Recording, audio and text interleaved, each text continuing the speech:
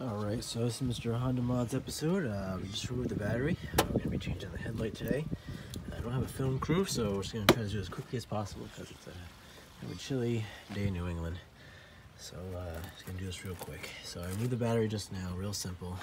One bulb, two bulbs. I kept the negative one in. It's a little easier. So a couple different ways of changing the front driver's side headlight. A lot of people, and by people I mean the dealership wants you to remove the front bumper. I think it's a factory, guided service, so the factory wants you to remove the front bumper and just remove the whole headlight assembly.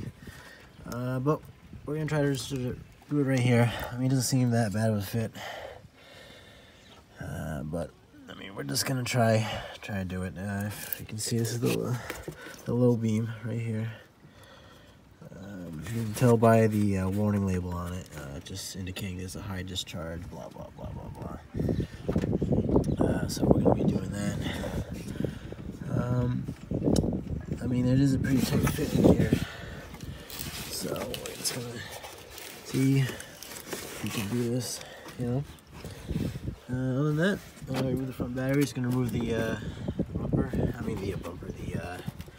battery tray, a little more easier access, and we'll go from there.